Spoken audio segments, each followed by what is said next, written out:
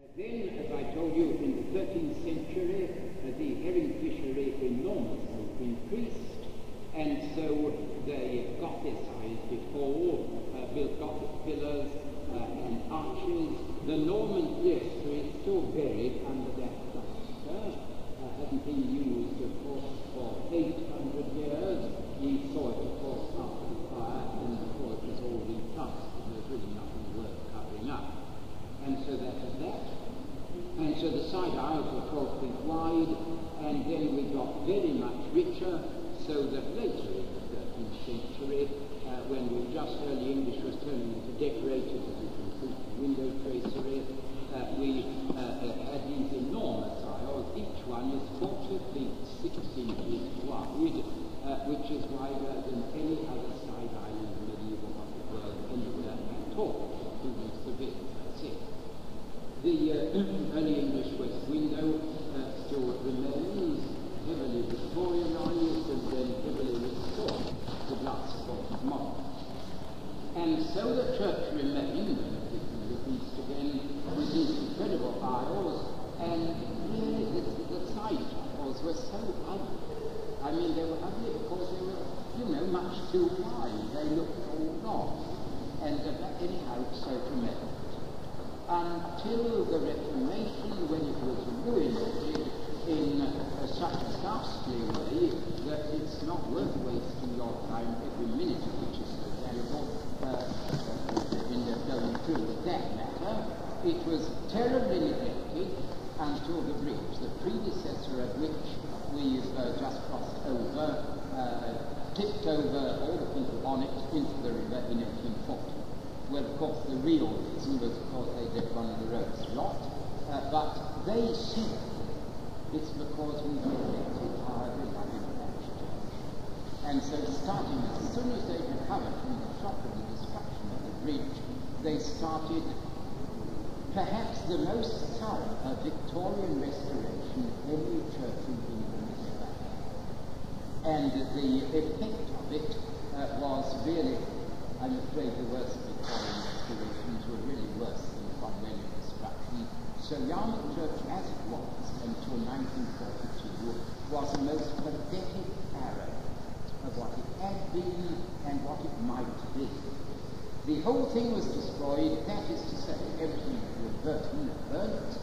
In 6 hours, in the night of the 24th of June, or was it July, it doesn't matter, 1942. I was far up from the Norwich Cathedral Tower, saw the usual red glow. Little did I know what it meant, little did I know what it would mean to me when I became Vicar on 21st of June 1955. Little did I know how it would be one more Christian example of glory rising out of sorrow. So then, there it remained a total ruin until 1957. The great clock face had stood at 20 to 3, 23 or 20 to 3 in the morning of that dreadful night. All that time, there had been a great deal of inconclusive squabbling from all possible directions, and so my first job was somehow to corner, as I was telling you, to corner everybody, to muzzle all the snarling wolves and get them all peaceful.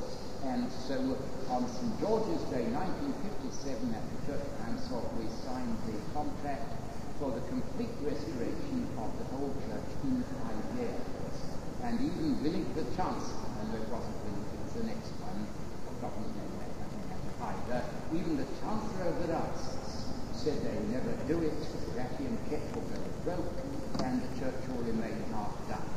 Such was the power and the ability and the guts of Harry Higgins, the site foreman, who died of cancer 3 years ago, that the whole thing was completed. The whole restoration was completed in 2 years, 11 months. And the restoration, broadly speaking, was as follows. The whole of the interior walls, flint, plastered. The plaster had protected the flint, but the plaster, of course, was ruined, so the whole thing was plastered. The pillars and arches, lovely 13th century ones, but they were all wrong because having 1, 2, 3, 4, 5, 6, having 8 little arches each side leading into these side aisles, of course it looked quite ridiculous.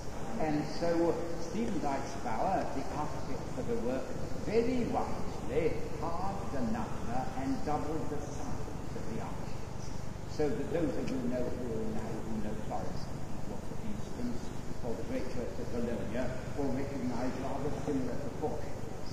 It doesn't look quite like the Gothic church, but you have to have much larger space to move these arches. So then, there are these pillars and arches, and everything you see now is pure Dyksbauer, a sort of interesting combination of Norman motifs and Gothic motifs reflecting what the church was. The eastern part, the tower arches had already been rebuilt about 2 years before I became vicar, because although they had no idea what to do, they did. If they didn't do the stonework of the tower arches, the whole tower would come down, and that would add another, in those days, $500,000, in these days 10 million, to the cost of restoring the whole thing. So those ones were redone. Getting back then to what happened from 1957 onwards, this part, as I say, was made to look better by halving the number of arches. The eastern part was made to look better by doubling the number of arches, as I'll show you in a moment. But just to finish the story, the nave of the font, there was absolutely no trace left whatever. There was no trace left whatever of the floor. And that's a good thing, because the whole thing, we had a concrete floor, and then wonderful underfloor heating, which is all isolatable, so that you can turn appropriate taps. They gave up using a short outline, I don't know why, but the font had quite got what we were to do.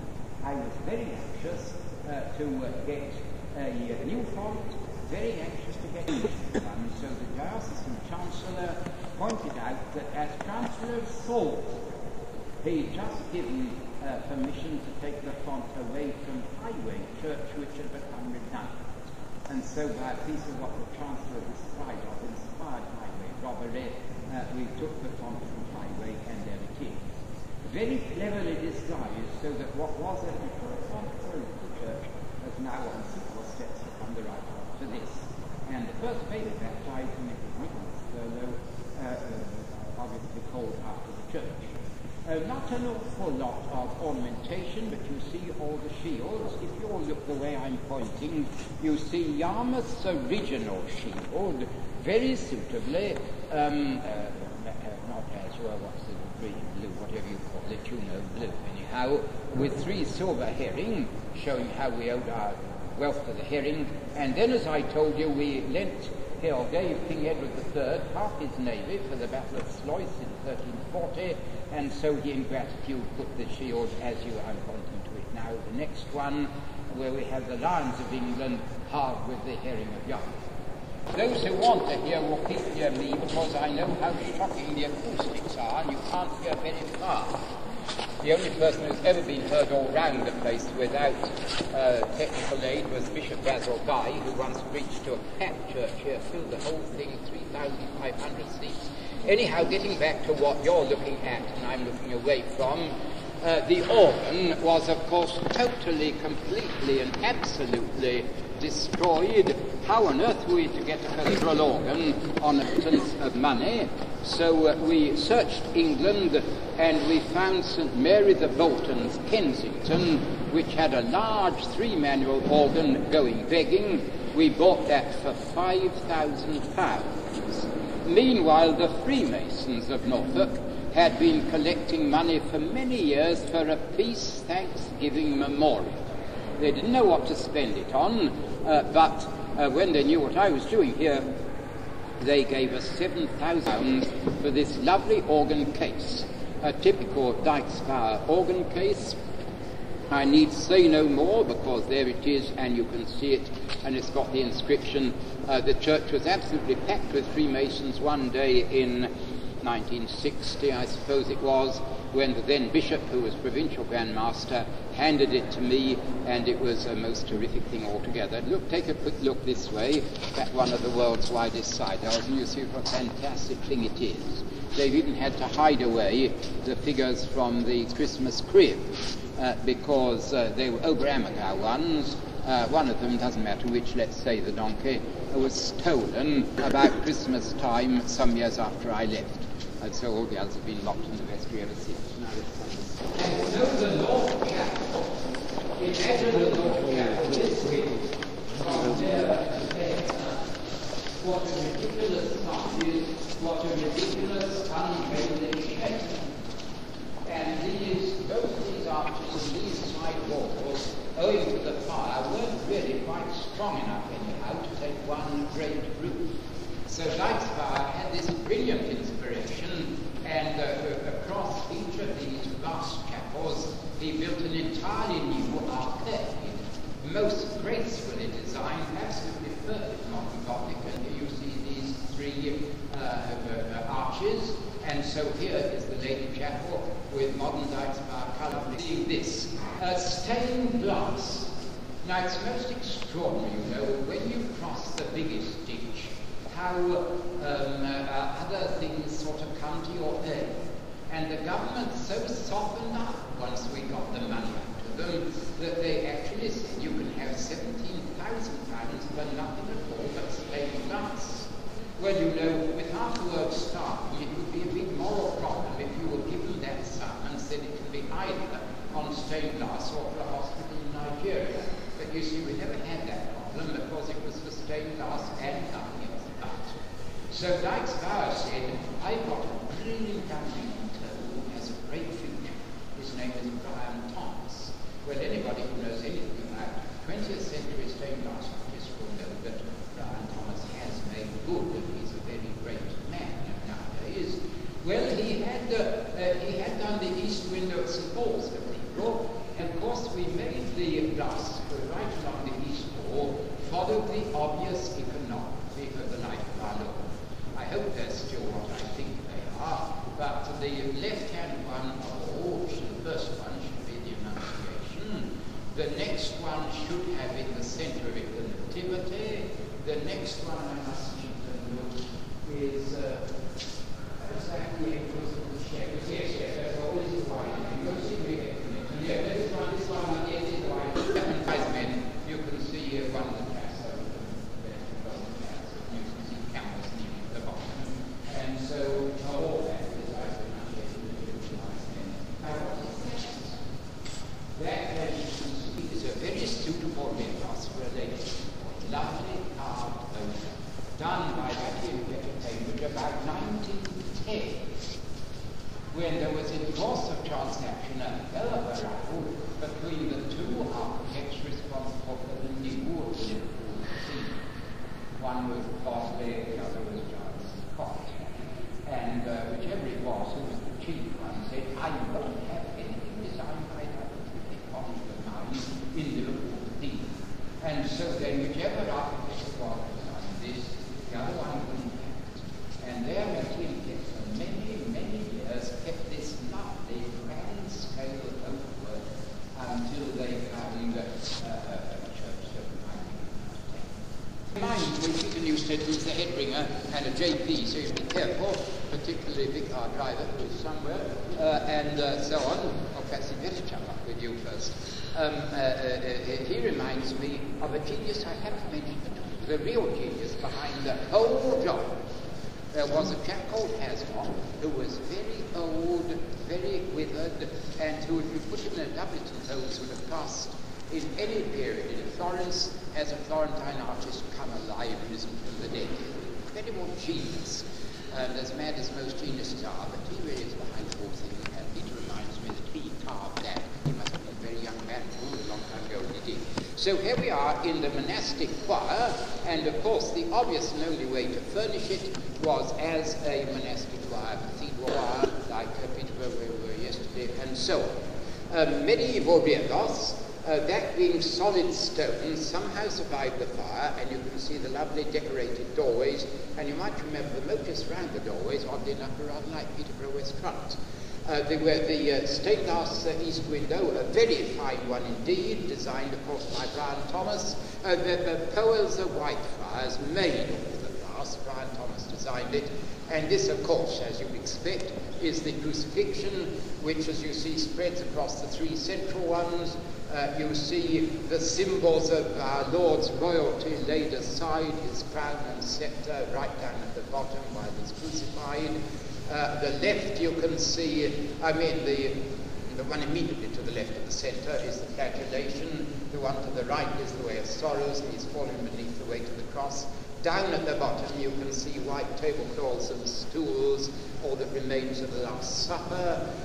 Over to the left is our Lord in the garden, etc., etc. Over to the right is the resurrection. Down at the bottom you see Mary Magdalene in blue kneeling, and our Lord is in white, and he is blessing up at the top. Right at the top of the window is God represented as a fountain, the fountain of life. There on the high altar you see the splendid way Richard and his merry people have got it restored. You recollect it was saved from the fire, stolen by some unknown devil, found, brought back here a short time ago, and they resealed it and so on. All the candlesticks, everything actually on the altars except the Victorian cross, they were all made by Howard Brown, goldsmith of Norwich, designed by Dyksbauer. He died of cancer about 15 years ago. All along here you can see trefoils, each with 3 balls. That, of course, is the 3 balls of St. Nicholas. They ought to be gilded, but money wouldn't run to it. The 3 balls of the pawnbroker, of course, and they are very suitable. I remember it hadn't been open very long, and I was standing just down there. A lady tripped over this step, or nearly did, looked daggers at me, and like John Betchman, who starts a poem when things go wrong, it's rather taken to find we are ourselves to blame. We finally gets it over quicker to go and blame it on the vicar. Looked daggers at me and said, I nearly fell over your step. The very resistant people who had this very successful concern in Yarmouth for some years wanted to give some glory to the parish church in memory of it, and so the head of, and connected up with, as mentioned, America as well. They all wanted to give something really, really posh and really grand and worthy of this church, and so they went all round it with me several times, and eventually we said, look, the one thing wrong with this great and glorious church is that it's too open, and despite the fact we've doubled the number of aisles up here, it still lacks a bit of mystery. Let's have some screens. And so we said to Dyksbauer, what about iron screens for a technological memorial? So Dyksbauer said, well, a few years ago I designed some for the nave of Carlisle Cathedral, which, as you know, is a very puny place because the Scotsman destroyed most of it years ago. I would like to do a much bigger and better version of my Carlisle screens. Let's put in like that. And so here are these screens. They were made by Eric Stevenson, super blacksmith of Wroxham. And there was a great sequel to that, because the Worshipful Company of Blacksmiths thought we must make him a member of the Worshipful Company. And so he's the only member of the Worshipful Company of Blacksmiths who's ever done any blacksmithing work. But of course, any of the companies, they do try and get somebody who's done something connected with their ancient status. And so Eric Stevenson has got that, and you probably saw it on the television. Little did you know you'd ever see the means by which he got it. It's magnificent work, partly wrought iron, partly cast iron. The precise colours, Dyksbauer is hot stuff on colours, and there it all is. The last of the New Testament, the last of the Incarnation window was the Ascension, our Lord standing on the hill, and then up in the tracery the angels receiving him. And then the last of all of the New Testament windows here is the Holy Spirit in Acts, coming to inspire the disciples to go all over the world, spreading the gospel. Now that ties up very nicely with the fact that wanting to give this chapel a dedication and not knowing its medieval dedication, we called it St. Andrew, so it all ties up very much with missionary intercession and missionary work, etc. It also ties up with the fact that, not content with closing one redundant church, we pulled down another redundant church. St. Andrew is just over here, and instead of, so to speak, having the church's funeral, we had a marvellous marriage. On one particular occasion, the church wardens of St. Andrews and the choir and all the people came in a grand procession, all those who could carry objects belonging to the church, communion plate, registers and so on, brought them all in and put them here. Most marvellous example of the ancient parish church reabsorbing into its closer life the life of a church that year was 100 years old, a daughter church. Now I think the vicar has very kindly put the plate out in the vestry for us to look at. I think that's true. Is that true? You know? You don't know any more than I do. Well, let's come in the vestry and see what we can find. I'm recording you. Oh, you go on recording whatever you like. Well, those who have got in here first, shall I sort of get into a corner somewhere?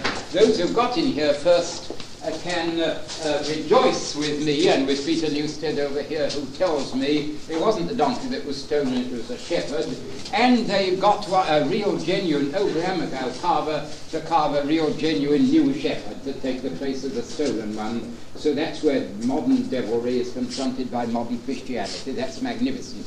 Those who are in the direction I'm pointing can look at three photos. The top right hand is the Victorian church as it was.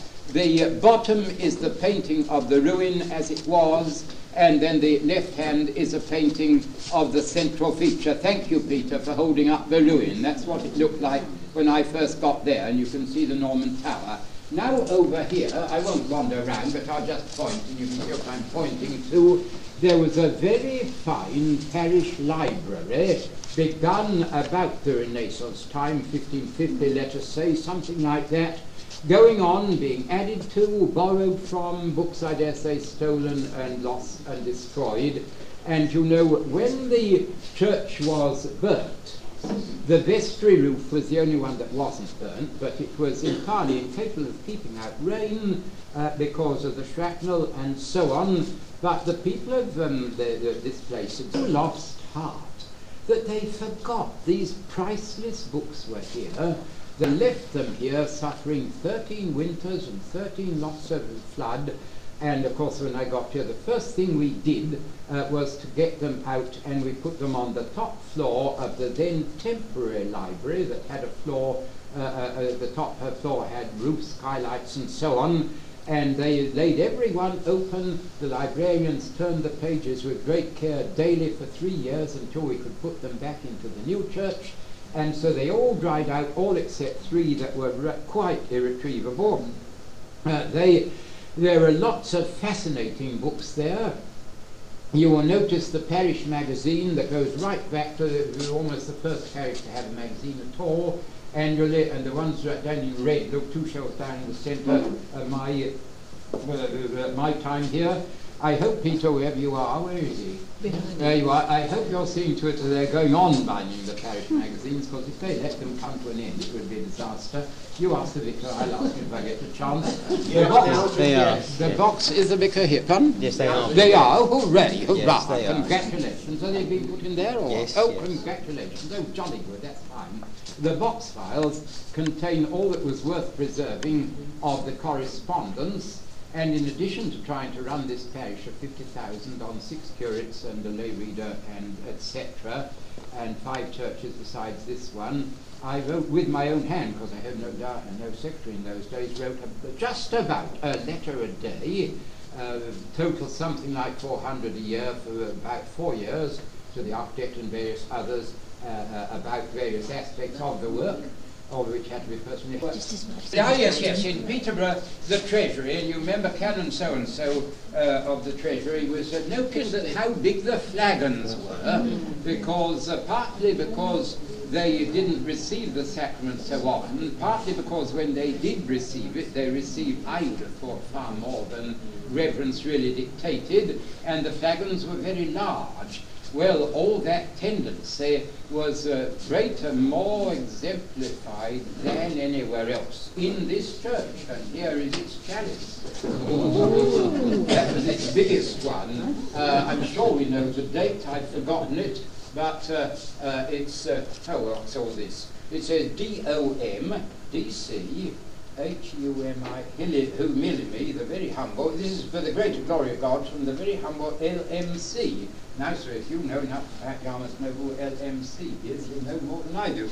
Well, anyhow, it's nice to think that at any rate his motive was to give this great chalice for the greater glory of God. So there it is. Lots of others, but that's the one word. Was the plate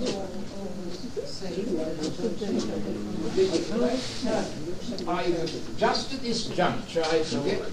Yes, yes, it was. Yes, I think it was. Oh, that's what it is. Now, this is what it is. You've never believed this one. You know it is perfectly true. Well, you didn't. Well, he's not party to it. But when I got here, all the plate had been left in the safe ever since. If you can believe such fantastic neglect, there it all was, locked up in this marvellous safe, you see, which was even damper than it is now. I had the nearest time I came to a row with Dykspower, and I somehow was silly enough to let him get away with it. I said, you needn't think you can ever stop this being damp. You'll have to do this, that, and the other. And he said he wouldn't, and he didn't. And so it goes on being damp as a memorial to Dykspower's stupidity. It could be, he was a bachelor, and he could be a very stupid man. Well, thank you, sir, very much indeed for opening that.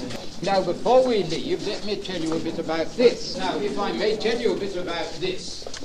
I've told you that it was a monastic church, and it, of course, had a stone screen between the nave and the choir, just like Gloucester has, just like Ely has lost, like Peterborough has lost, and like Norwich, as you'll see this afternoon, has got a stone screen. Here is the monastic stone screen. Who put it here? I do not know. My guess is probably it was about 1850, part of the Victorian Restoration, when they opened the whole thing out. And one of the open out people said we want to demolish the screen and open it out.